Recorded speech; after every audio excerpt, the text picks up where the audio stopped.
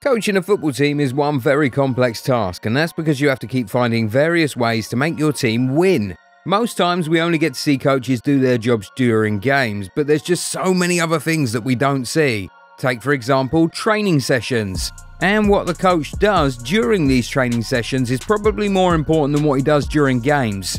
During training sessions, most managers tend to employ regular training methods to keep their players fit. However, there is another group of managers who prefer a much more rigorous style of training. In this video, we'll be talking about some of these managers. So sit back and relax as we bring to you 5 managers with the most intense training sessions. Number 1. Antonio Conte.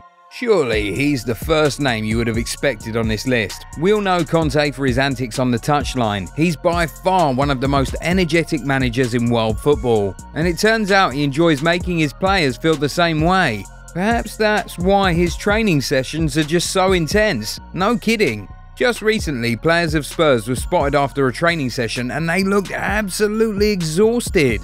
And you know what's more surprising? Many of these players have played under coaches like Mourinho and Pochettino, but they had never experienced anything like that. And even the very athletic Harry Kane had to throw up after one of the sessions. This isn't the first time Conte would be doing this though. Chiellini once said that his training sessions used to leave players feeling dead. Haha, good thing it's just a feeling. Well, you really can't blame Conte for sticking with these methods, can ya? They seem to be working quite well for him.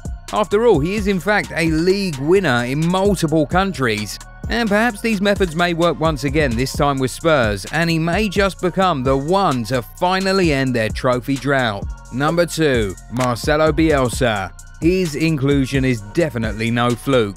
We mean, when this man was the coach of Leeds, his training method was so intense that it was nicknamed the Murder Ball. Yeah, you heard that right. Hey, okay, we don't think anybody actually got harmed during the training methods. But the point is, you can imagine just how intense the training method must be for his players to give it such a destructive name.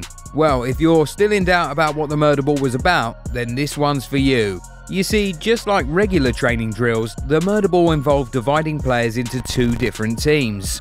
Only that, in this case, there were actually no stoppages in play. Pretty surprising, right? That means no throw-ins, free kicks, and so on. The players basically had to keep going on and on with no chance to even catch a breather. Well, some of his players have actually complained about his methods in the past, and even new Leeds coach Jesse Marsch complained that the team was overtrained by Bielsa, and this made them prone to injuries.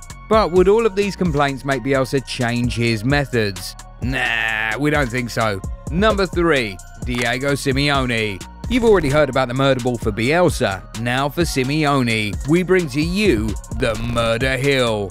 And if you're wondering what the Murder Hill is, well, it's a high-intensity fitness training used by Simeone for his Atletico Madrid team this summer. Haha, again, just like in the case of Bielsa, we don't think anybody actually got harmed by the Murder Hill. But from the looks of the players after those sessions, their muscles must have been quite hurt. If you're currently thinking that that was the first time Simeone would subject his players through such drills, then you couldn't be more wrong. In the summer of 2016, Bernard Mensah had just signed for Atletico, and he turned up for his first training session. And well, he probably thought it was going to be just another session like the ones he was used to. But what happened that day is something that he will never forget. That's because on that day, he ended up throwing up during training because it was just too intense for him. Perhaps that event was the reason he left the club on many loan spells, and eventually left the club without playing a game for the club. You really can't blame him for wanting to get away, can ya? Number 4. Jurgen Klopp. Simeone and Conte aren't the only coaches who have made players throw up with their training methods. It turns out the same thing happened to some players of Liverpool when Klopp first arrived at the club. Liverpool are currently known for playing a fast, high-intensity style of football, and if you think their football's intense, then perhaps you should wait till you see how hard they're made to train. And believe it or not, he didn't just start this style in Liverpool. His sessions have always been this intense, even when he was a coach at Dortmund.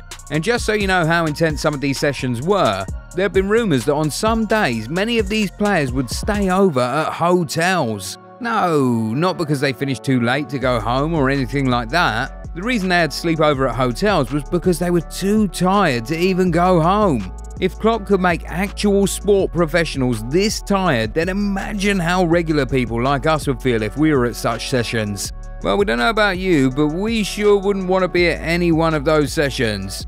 Number 5. Erik ten Hag. Before he was appointed as Manchester United's coach, the club was struggling with so many things. It wasn't just about the fact that they weren't winning games or trophies, no. The players were also seen to lack the level of passion and urgency you would normally expect from players of the club. So when they appointed Ten Hag as their coach, these were some of the things he was tasked with changing. And well, if his training routines are anything to go by, then he's already on his way to doing so. You see, one of the first things he changed about the club was the time of training.